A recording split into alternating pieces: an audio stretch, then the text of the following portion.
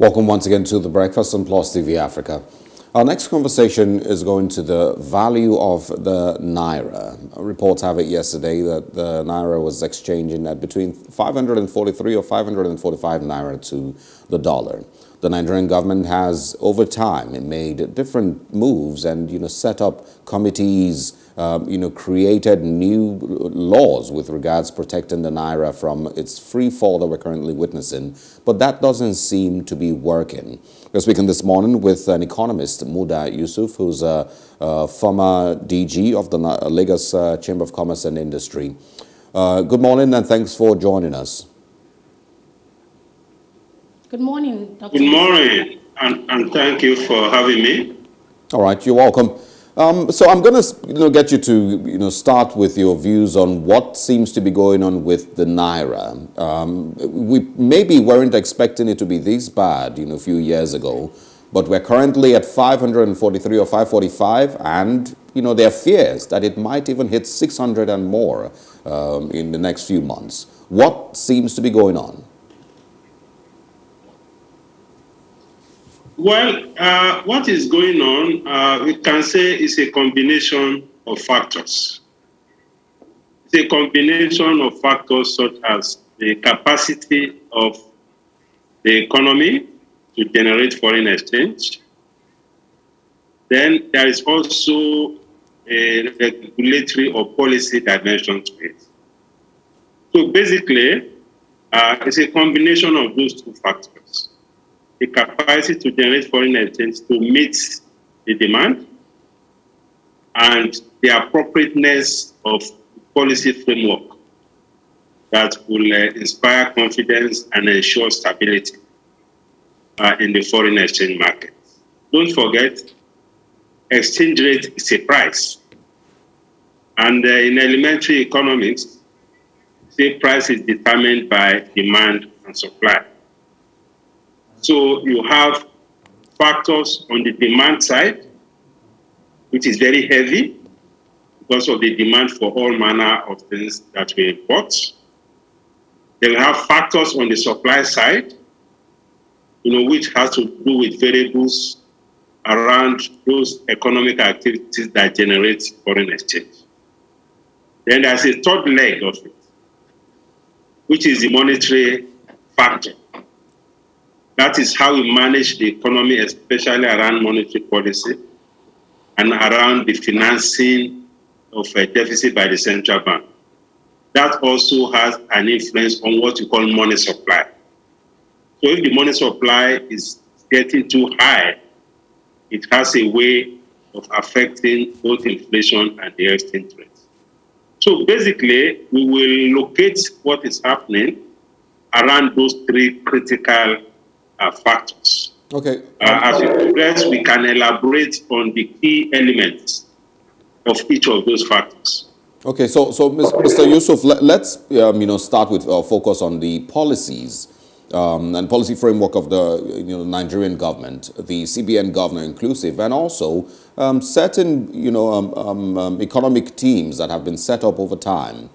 There have been certain policies that were, at first a little shocking to Nigerian people by the CBN governor. These policies were, at that time meant to help stop the free fall of the Naira and to give the Naira more value.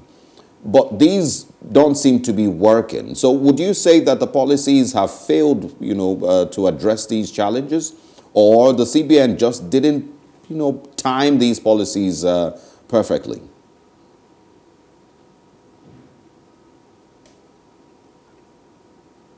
What I will say is that we have some major shortcomings with the policy. Generally, the kind of policy framework that is being adopted is what we call or what we can describe as an administrative allocation of foreign exchange, as opposed to a market-based framework for the management of foreign exchange. Administrative allocation is generally and typically very, very challenging. Because when you fix your rates, because what we have now essentially is administrative fixing of the exchange rate. When you fix your rates at a level that the supply cannot support, then you find yourself in a situation where you begin to ration foreign exchange. And the immediate impact of that, first, because the rate is artificial, I'm talking of the official window rate now. Yes. Because the rate is artificial and it doesn't reflect fundamentals, it fuels a lot of speculation. It attracts a lot of parasites, a lot of people who have some influence and all of that to get the foreign exchange, because there is the opportunity of round-tripping the foreign exchange. Now, the official window now is around 411. The open market rate now is around 538. That's that today. You can see the gap. Once you have this kind of gap, you have a subsidy challenge. That is what you call the subsidized exchange rate. And once you have that, you see a lot of scramble for foreign exchange, even from people who don't have any serious need for them. They are in the market because they want to take advantage of the premium between that official window and the open market window. That is one problem with the current policy. The second problem is that when you fix a rate below what is regarded as the market rate, those that are supposed to bring in foreign exchange into the economy will not bring those foreign exchange. Because how will you bring your foreign exchange when you know that the open market rate is 538 and the authorities are saying that you should bring in your foreign exchange at 411? This is a disincentive to supply. So when you have this kind of things, you create a major crisis. You create a problem on the supply side, because people who are supposed to bring in the supply, and I can name them, like the oil and gas companies, like the embassies. We have foreign direct investment. We have foreign portfolio investment. We have the export proceeds. We have the diaspora remittances. Yes. You have the embassies. All of these are channels through which foreign exchange come in. But if you are imposing a rate on them, that if they bring in the foreign exchange, you'll be exchanging for them at 411, two things will happen. It's either they don't bring it at all, or they bring it under the table, which is the crisis we are having. So if you have a market-based mechanism, a less regulated system, where you allow the market to determine things, you are likely to see a much better improvement on the supply side. So that is about supply. Now, on the demand side, one of the biggest pressures we are having on our foreign exchange is the importation of petroleum products. Our refineries are not working. The Dangote refinery is here to come on stream. And we are consuming, as there are some figures now, ranging between 90 million to 100 million liters every day. That's a lot of pressure on our foreign exchange. And because the government doesn't want a crisis around fuel queues and all of that, government keeps pumping a lot of foreign exchange to the importation of petroleum products. Well, you know, and So there's also arguments that Nigeria, you know, itself may not really consume as much as 90 million liters. And so there's also some challenges with those figures, and you know the need to also cut them down. But go ahead, and I want you to also add to your thoughts. The point is that once you have, that is another pricing problem. Yes. Because the price of fuel is also heavily subsidized. It is far cheaper than the fuel that we have in our neighboring countries. Yes. So what happens is that once the fuel comes in, the fuel finds its way into all the countries in this West African sub-region, and even sometimes even to North Africa, because we have economic agents who move these things. So these things are putting a lot of pressure on the foreign exchange market. Then if you look at even our manufacturing sector, a lot of the raw materials that are used in manufacturing are also imported. because we don't have a properly functioning petrochemical sector. We have one somewhere in Onel or something, but the capacity is not enough to be able to cope with the demands. So there's a lot of pressure also coming from the manufacturers for their inputs and raw materials. The same thing with the equipment that all economic agents use, whether you are in manufacturing, whether you are in agriculture, whether you are in service sector. Most of those machineries and equipments are imported.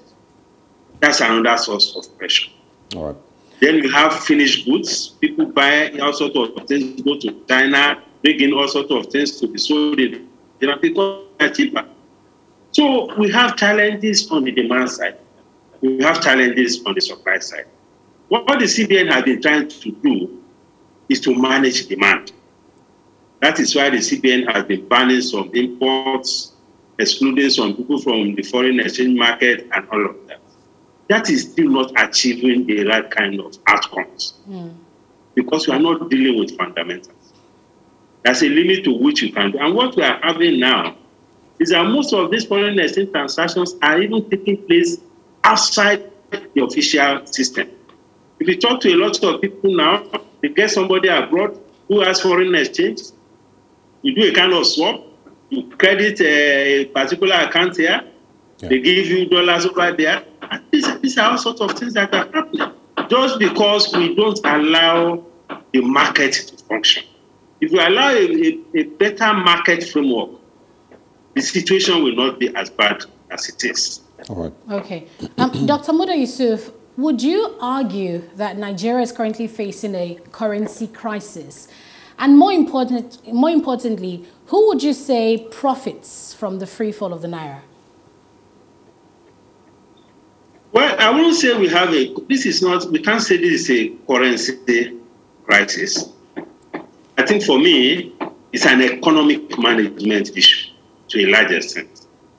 If we manage the economy better, we will not have the kind of challenges that we are having. Because this economy is very big and it has a lot of opportunities to attract private capital. Either through the channel of foreign direct investment, through the channels of foreign portfolio investment, through the challenge of through the channel of export process, through the oil companies, through the embassies. The opportunities are huge. This market is big. The population is huge. All of these things bring value. So I won't say it's a currency crisis. I think it is an economic management crisis. And now, from the monetary management point of view, the rate at which the government or the CBN is also funding the fiscal deficit of government. When I say that, I rate at which the government is borrowing from the CBN is also too high. And when the CBN continues to fund the deficit or borrows money to government, it has a way of weakening the currency. Because it boosts the money supply. And once money supply continues to accelerate and output is not growing, then you have a challenge with currency. And that is why there is a lot of problem now around the welfare of the people, around the purchasing power, around the inflation. And these things are creating a lot of problems around the poverty in the country. Because nominal incomes are not increasing. And prices are increasing in a galloping way. There is no greater enemy of the poor than inflation. So, Mr. Dr. When your Muda income Yusuf, is fixed, or your income is even declining, and you continue to have these high prices. Okay, Dr. Some Muda prices Yusuf, have doubled, some prices have tripled in the last 1 year. So that leads to the next part of my question. We know that the weaker rates seems to boost government revenue earnings regarding oil. So that's why I'm asking, who really stands to profits from all of this? Well, in terms of who is profiting, first, those who are around tripping, those who have the influence to access foreign exchange in the official window. they are the major beneficiaries, because many of them get this foreign exchange from the official window and find a way to take advantage of the premium, which is not a legitimate kind of benefit anyway. That is one group of beneficiaries. The other group, which for me is legitimate, is those who are exporters, even though they have a whole lot of challenges in the processes of exporting. But as an exporter benefits from a weakening currency. The weaker the currency, the better for an exporter, because exporters are earning foreign exchange. So when the exchange rate is weakening, the Naira returns on every export is much bigger. So right now, those who are in the export business are doing very well if they have the opportunity to export. All right. For every Naira you are able to, every dollar you bring in, you are talking of over 500 Naira. Yeah. Now, I want us to also look at the CBN governor, Godwin Emefiele, and some of the moves that he has made, in the last, let's say, 1 year. The ban on cryptocurrency trading, and also the CBN, ban on FX to BDCs. How have these affected, and also led to this crisis with the Naira that we're currently witnessing? Well, as you can see, we are not getting any concrete results from it. If the policies were working, we will not be discussing what we are discussing now. Before the exclusion of the BDCs, the rates were less than 500, I think 480, 470, 460, and all of that.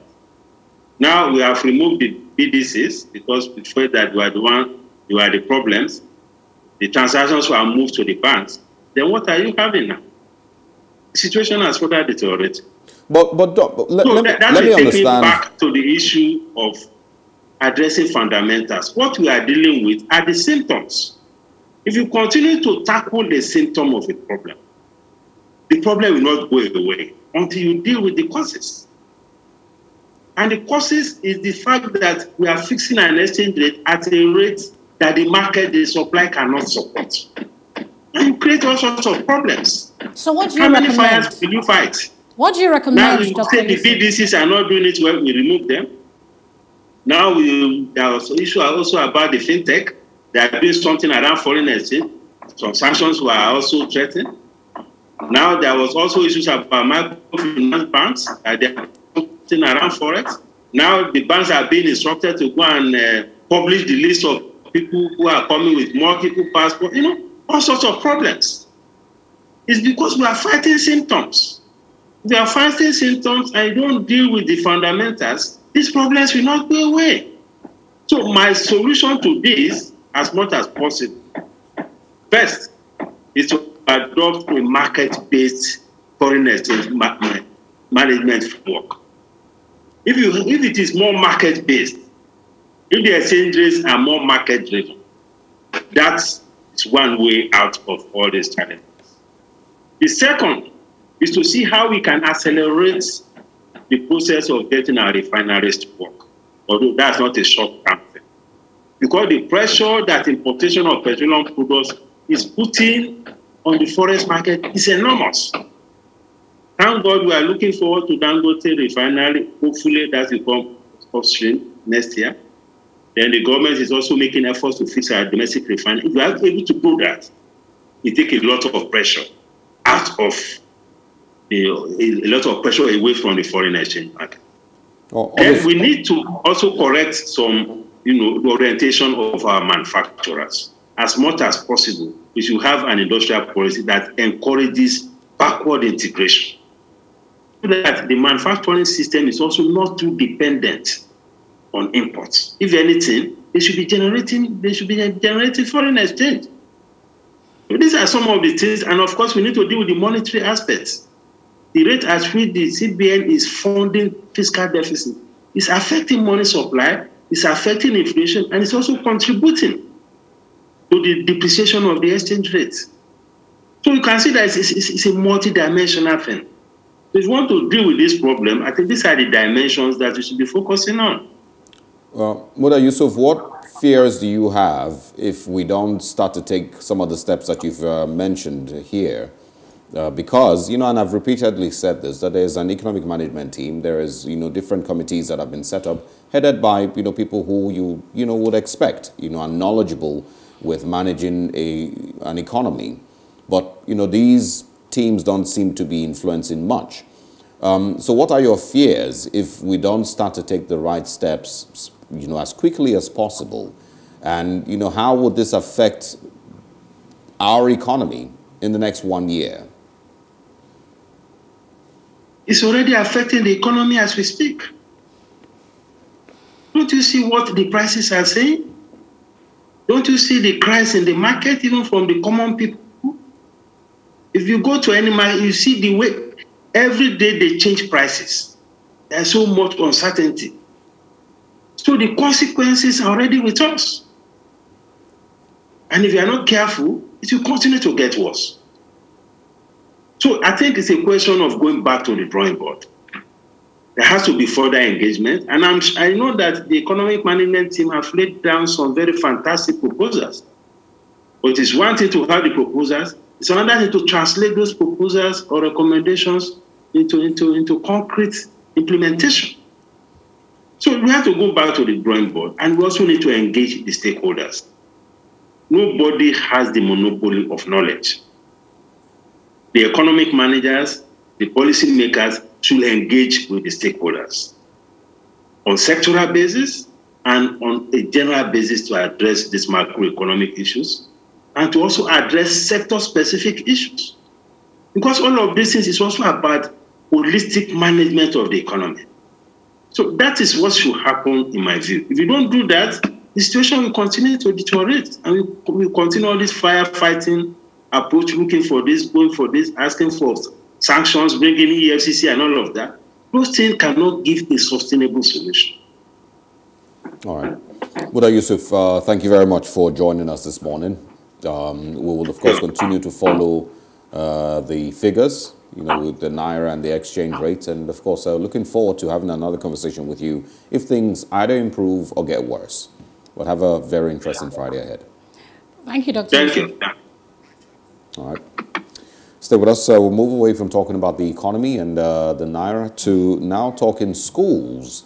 And Nigeria's out-of-school children seems to be increasing. And also, what the security challenges have led to or, have eventually caused with the number of school children that have been affected. We're getting into that conversation next with, once again, Jide Johnson. Stay with us.